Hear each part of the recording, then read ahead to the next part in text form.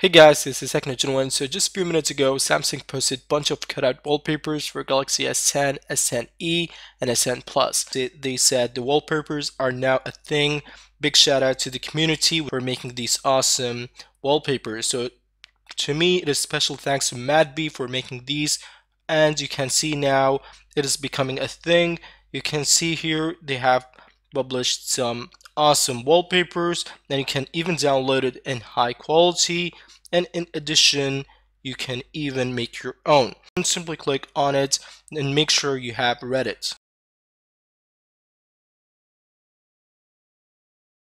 Now here you have for Samsung Galaxy S10 Plus, S10, and S10e. So let us say that I have S10 for example, and you can see that this is the layout and shows a small green there just to show you where the camera cutout will be so that you get a better alignment once you put a picture.